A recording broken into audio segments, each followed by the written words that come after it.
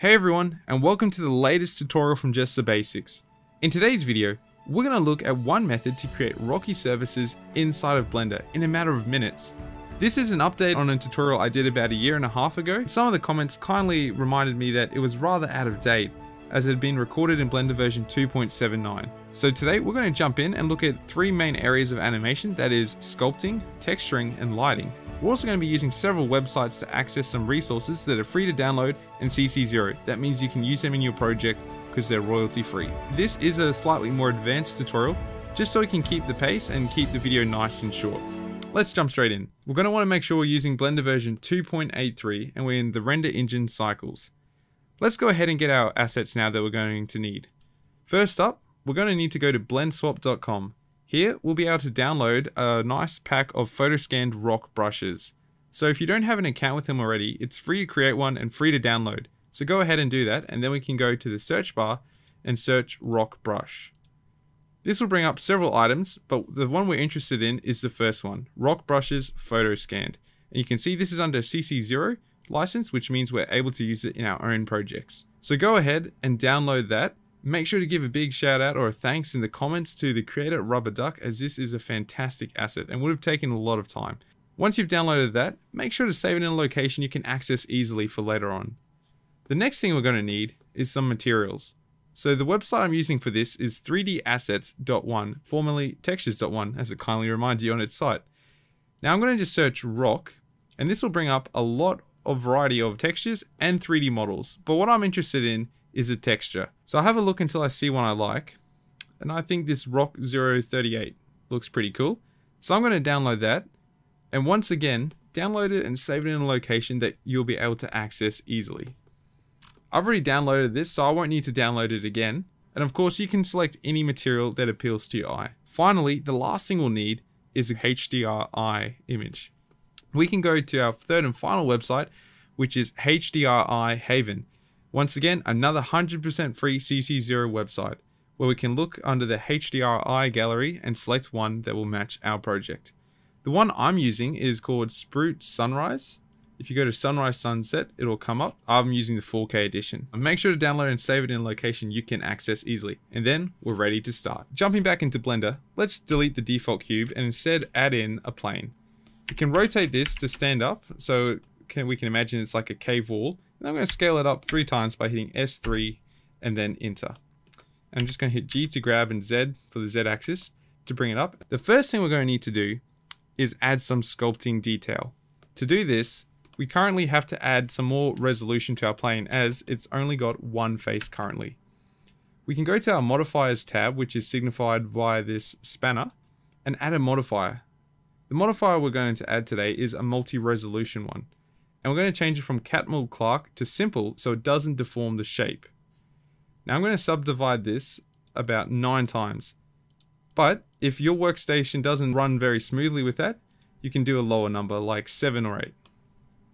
Once we've done that, let's jump into the sculpting tab. And the first thing we need to do is import those brushes that we downloaded from blendswap.com.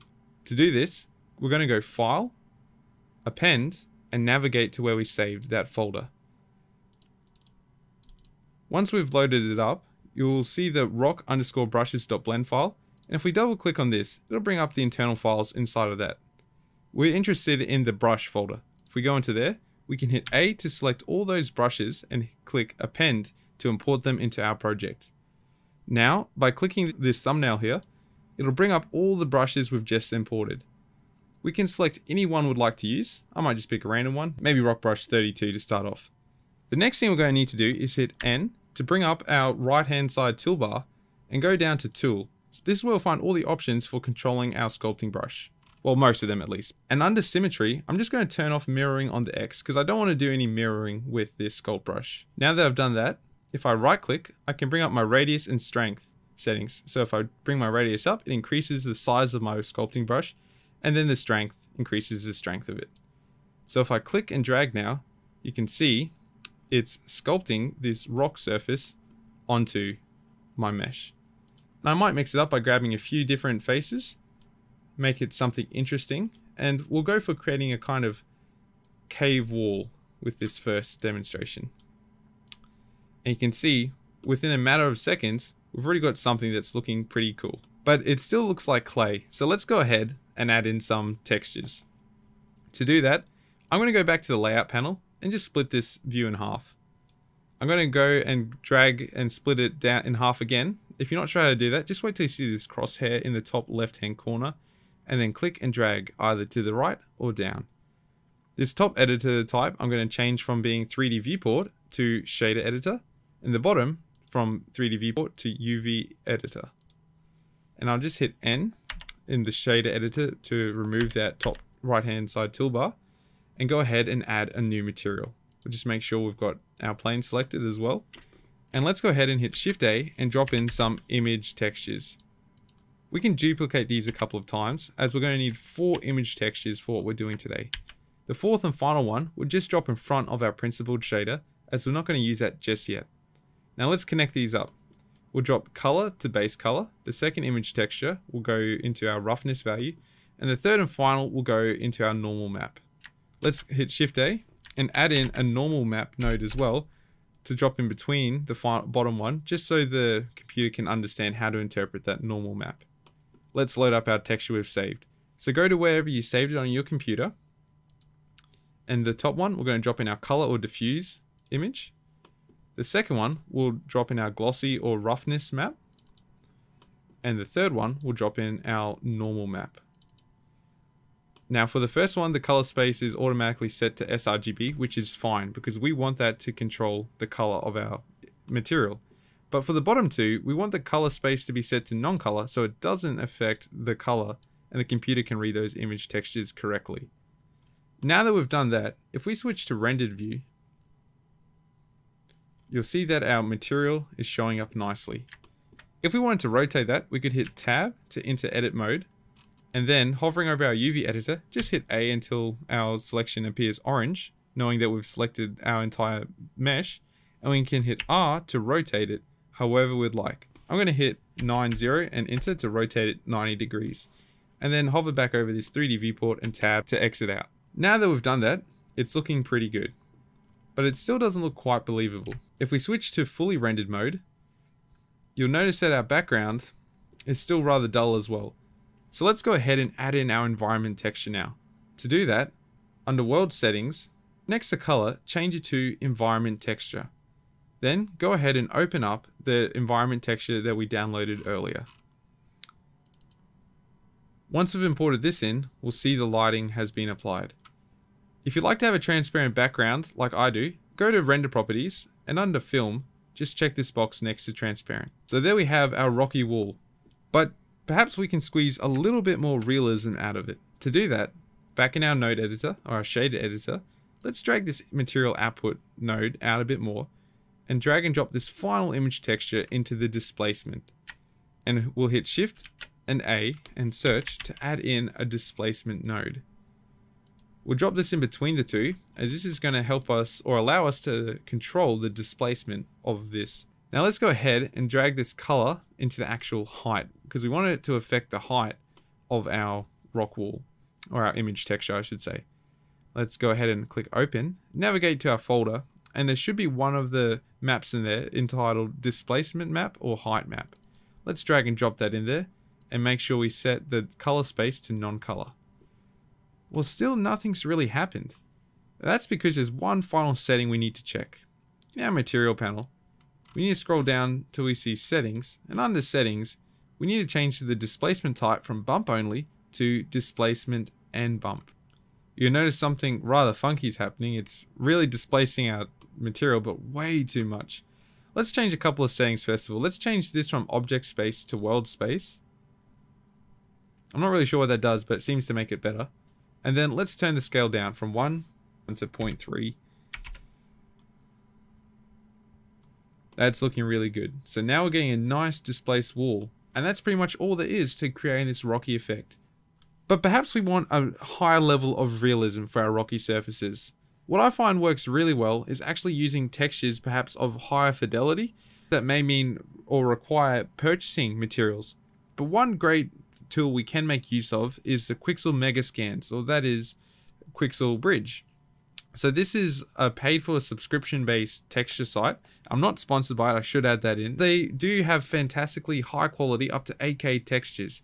Now, if you don't want to pay for textures, you can go ahead and create a free account and start a free 30-day trial without having to pay anything and get access to their free library. This has some great examples of high fidelity materials and textures that we can use. For example, I'm just going to use one of their free textures here. So if you create an account, you can use this completely for free as well. I'll export that into this Blender project. I'll just change the material to our new Icelandic rock. Now there's a couple of things I need to change on here. I just need to change the texture coordinates automatically loaded from generated to UV so I can edit it.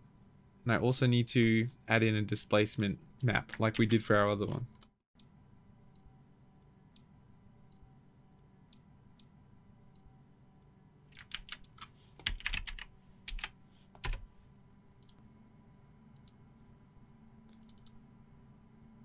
Once again, drag and drop that into the height. Set the scale to 0.5. Change from object space to world space. And under settings, make sure we've got bump and displacement and bump. And you can see these are quite nice high resolution textures. In fact, they've got fantastic preservation of detail. I might alter the lighting, and there's a really simple and easy way to do this. If we go to edit, preferences, and under add-ons, search node wrangler. I've already got enabled, but just put a checkbox next to that and then click these 3 lines and select save preferences. We can, in our shader editor, change it from object mode to world mode, and viewing our environment texture we've got loaded in, press Ctrl and T to add in essentially a world lighting rig. Well, this allows us to alter or rotate the lighting. So just by rotating it on the Z axis, that is the vertical up and down axis, it allows me to rotate the sun around so I can get some nice lighting, some nice sharp angles with that, and create some cool looking results. I really like that. And you can see here, we've got a really fantastic looking cave wall. Now I've just opened up a different project because there's something else I wanted to mention before finishing this tutorial. You might be desiring to use this effect and technique in one of your films or video games you're working on, and perhaps your workstation doesn't handle crunching big numbers super well. What you can do then to help have a smooth workflow using this technique, in our modifier properties panel, we can just alter the amount of preview or render multi-resolution subdivisions. So for example, if we're using this asset here that I've quickly created using this effect in a game, we might be able to turn the resolution down to something rather low. For example, we'll try 3. It doesn't look quite as detailed, but if we switch to rendered mode, it still preserves the detail pretty acceptably and pretty good. Alright, back to the video. So this is a really simple method. It can be applied across the board. I find it's a lot of fun to easily and quickly create things like rock columns, caves, and cool looking landscapes. So let me know if you have any questions or have any problems with it. And if you like, even leave a thumbs up. Thanks everyone for watching. We hope you enjoyed this video. And until next time, this has been just the basics of creating rocky surfaces in Blender version 2.83.